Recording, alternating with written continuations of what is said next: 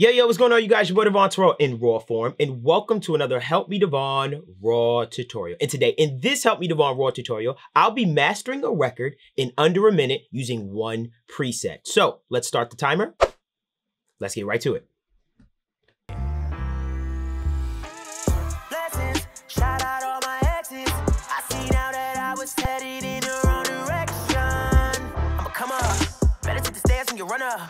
It's my party, go turn up. We still cool like what up, yeah. But I got a whole new swag, yeah. And I'm in a brand new bag, yeah. You see me now, oh yeah, I do this often. Taking trips, lately I'm all over it. No baggage up on my hip, baby, this is all me. I ain't even mad at you, really I'm thankful. You show me what I don't want, I need somebody real. I learned my lesson, yeah. I got some scars, but baby, if it wasn't for you, I'd probably be broke, dead, up in jail, giving you my life. Hurt down, so depressed, trying to make you laugh. Okay, so I'll bypass this back and forth and let you get an idea of what just happened. Listen to this record closely. Blessings, shout out all my exes. I see now that I was headed in the wrong direction. I'ma come up, better take the stairs when you run up. It's my party, go turn up. We still cool like what up, yeah. Ladies and gentlemen, I'm very proud to announce the HMD Studio Rack Master preset, now available at helpmedevvon.info in the link in the description. We worked so hard on creating a preset that basically embodies all of the mastering tips, tricks, techniques, and kind of things that I usually do. And I finally decided to put it into one place that I can control, that I can basically use to master my records from here on out, as far as incorporating some really dope techniques that I've been showing you guys throughout the channel. And I'm going to show you exactly how to use these buttons. Even if you are not trying to use every single last one of them, some of these buttons can be really, really clutch when it comes to your masters. Now, I'd be remiss if I didn't ask you guys to comment, like, and subscribe to keep this channel going. And also make sure you visit helpmedevvon.info to get presets like this, as well as other vocal chains and things like that we have for Cubase as well now. And also remember to join in on our HMD mix contest as well, that ends January 18th, 2021. So if you're listening to this or seeing this after January 18th, 2021, I'm sorry, it's all over. Now, all of that is in the description. Let's get back to this. Now, in this plugin, I've created a bunch of different techniques that I like to use for my masters, whether that's saturation, limiting, of course, dynamic processing in a sense of adding kind of like this feeling of life and things like that back into your mixes and your masters. Some really, really important tricks that I always use in my masters, I finally incorporated into one preset that you can get. So check this out. First things first is, let's take all this stuff and bring it way back down, way back down. So let's start with this knob right here that I have that says vocals. Now, what this vocal knob basically is created for is, it's basically to make your vocals pop a little bit more in the master. And it's done in such a subtle way that that's exactly how I like to master. When it comes to mastering, I don't like to do these huge moves. I like to do very subtle things that add up to a bigger picture. Remember, when you're doing mastering, it shouldn't be such huge drastic changes to the entire mix as the artist or whoever has sent it to you. So all of these knobs are very subtle in what they do, but extremely powerful at the same time. Okay, so take a look at this vocals knob. Let's see what it does as I crank it up. Blessings, shout out all my exes. I see now that I was headed in the wrong direction. I'ma come up, better take the stairs when you run up. It's my party, go turn up. Okay, now I'll bypass this back and forth. Listen to what it did. Blessings, shout out all my exes. I see now that I was headed in the wrong direction. I'ma come up, better take the stairs when you run up. It's my party, go turn up. We still cool like what up, yeah. So I put it in a way that what it's boosting in the vocal, or what it's giving to the vocal, is very unique frequencies that are found that I like to boost when it comes to my vocal range. I'm talking about places like the 800, the 1.6, very unique spots to boost in the vocal where it doesn't feel like it just overpowers the mix, but also gives the mix a little bit more of an oomph when it comes to the vocal. So this vocal button in itself is just super dope. You can see I cranked it all the way to its farthest side, and it didn't feel like it went crazy or just did anything wild. And that's the beauty of this entire thing. It's kind of like a fail safe for you not to do too much. Okay. Next button I'm going to go over to is this life button. This is probably my favorite button. And the reason why it's my favorite button is because it does exactly what it says. Gives a life to the mix. Now, it's pretty much kind of like the thing that you, or the concept of that you may have heard of with dynamic EQ, or basically like upward compression. Long story short, I'm using some type of expander type of feel that is in unique frequency ranges to make the music feel a little bit more lively. Because a lot of times when we compress and EQ'd and do all these things to our mixes, when it comes to our masters, usually when we put a limiter and everything else on it, it feels kind of like it lacks dynamics. There's really no movement as far as the mix. So with this life button, we've created very specific frequency ranges that expands the sound in a very subtle way that makes it feel like it's more alive. You'll notice the hi-hats get a lot more fun. The bottom end, it feels like it's rumbling off the speakers, and the vocals just feel like it has more weight. It's a really, really dope button. Check this out.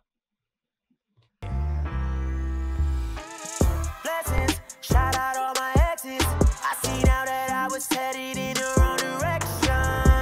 I'ma come up, better take the stairs when you run up. It's my party, go turn up. We still cool like what up, yeah. Okay, now let's bypass this back and forth. Listen to what it did. Blessings, shout out all my exes. I see now that I was headed in the wrong direction. I'ma come up, better take the stairs when you run up. It's my party, go turn up. We still cool like what up, yeah. So it just adds a little bit more life to the mix. You can hear those hi-hats get a little bit more rumbling, more like they're dancing. The bottom end kind of is rumbling a little bit more, and the mid-range just feels like it just has a little bit more weight. It's really, really powerful, and you don't even have to use it, like I said, all the way cranked to the right. You can do it in a subtle way just to add some dynamics back into your entire master so that it feels like it moves a little bit more. Okay. Moving right along, we have the saturate knob. And what the saturate knob is basically an emulation of analog saturation. What you'll notice in this is you'll feel like the entire mix for the master just gets a little bit more crisp. Everything just feels a little bit better. It just adds harmonics to your entire mix. And it's really, really nice sounding depending on if your sound source. So check this out. And this I like to use in moderation. Blessings, shout out all my exes. I see now that I was headed in the wrong direction. I'ma come up, better take the stairs when you run up. So it feels a little bit more crisp. It feels a little bit more intelligent and more like quality to me. So let me bypass this back and forth. Listen to what it did without first. Blessings, shout out all my exes. I see now that I was headed in the wrong direction. I'ma come up, better take the stairs when you run up. It's my party, go turn up. We still cool like what up, yeah. So it sounds a lot more fun. It sounds like it just has a little bit more intelligence. It feels like the mix gets crispier, but without causing so much of that stuff to basically come into your signal. Okay. Next knob I'm gonna move over to is the whiff knob. Now this whiff knob is very, very subtle. And I say it's very subtle in a sense of when it comes to mastering, I don't like to put so much of or play with the stereo field so much because that can cause phasing issues and things of that nature. So always check your phase whenever you use anything that deals with whiff. But this whiff knob is very subtle in what it does, but it adds just a little bit of a whiff to your mix. I'll skip this for now just because I just want to go into more stuff, but whiff, pretty self-explanatory, but it's extremely powerful if you are looking for more whiff out of your master. This thing works and it's very subtle. Okay, let's move on over to this glue knob and then I'll go to sub. So long story short, what this glue knob is, it's a form of mastering compression that I've created within the plugin. Long story short, I created an algorithm where you are not bothering the low end information of your mix, and more or less you're bothering everything from about 125 hertz and above. And what that does is it helps to glue that top end information a little bit and then brings it up so that it kind of matches and feels more level with the low end stuff. So a compressor is really not taking or paying attention too much to your low end, which is unbothered, which makes for a nice low end. And it's really just making sure up here is tight. That's why I call it glue, because it's gluing this top information together and bringing it up to come closer to that low end. Check out this knob. This is compression. This is some mastering compression. Blessings, shout out all my exes. I see now that I was headed in the wrong direction. runner. It's my party, go turn up. We still cool like. Okay, so peep this. I want you to understand and want you to listen to the glue, how this thing kind of just feels a little bit more close together, kind of like it just added glue without first. Blessings, shout out all my exes. I see now that I was headed in the wrong direction. I'ma come up, better take the stairs when you run up. It's my party, go turn up. We still cool like what up, yeah. So you see within that button, it feels like it just got closer together. It feels like the vocals just stood out a little bit more, but it still feels like the mix just kind of came together. So this one knob in itself just helps so much if you're just looking to use it for that, to kind of glue everything together to feel more tighter and more cohesive together. Okay, next thing I'll move on over to is this sub knob. And this sub knob is crazy. I'll let you get an idea. Let me find this one spot where there is an 808 so I can let you hear what the sub knob really does. Okay, so check this out. I'm going to crank this sub knob, and please listen to this on headphones or on monitors or something that can reproduce low end really well. Listen to what this sub knob does. Let's put it right here. Let's take this off.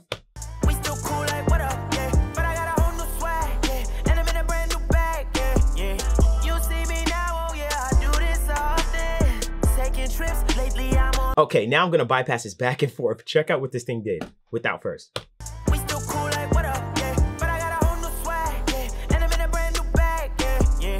You see me now, oh yeah, I do this often.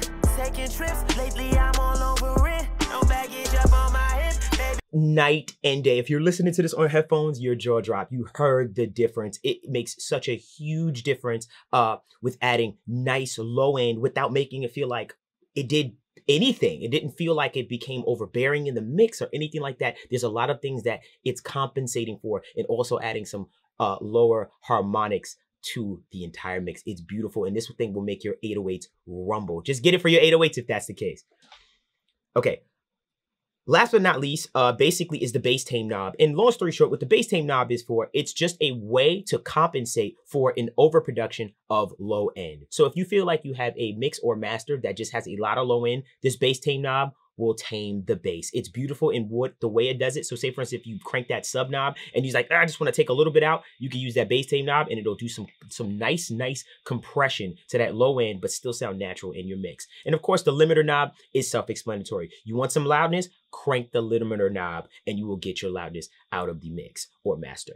So this is basically one of our new products in the helpmedevvon.info store, which is in the link in the description below. I know some of you will even use this for the HMD mixing contest that is also in the link below. We really worked really hard on this. We tested it out with a bunch of people and they loved it, and it's a part of my workflow now as well. I really hope you guys enjoyed this. Make sure you comment, like, subscribe. Remember, if you have any comments, questions, or concerns, you can hit us at helpmedevvon@gmail.com. Make sure you follow us at helpmedevvon on the Instagram, and also join our Discord community with a bunch of aspiring engineers like yourself that are basically communicating, trading information, selling equipment, buying equipment. It's a really dope community, and it'll really help if you're just on this journey with us all. So I want to wish everyone that's doing the HMD contest the best of luck. If it is past January 18th, 2021, this makes absolutely no sense, but I hope that you guys enjoyed this tutorial. Remember, it's in the link in the description below, the HMD Studio Rack Master Rack, along with a bunch of our other master racks as far as Studio Rack is concerned. Until next time.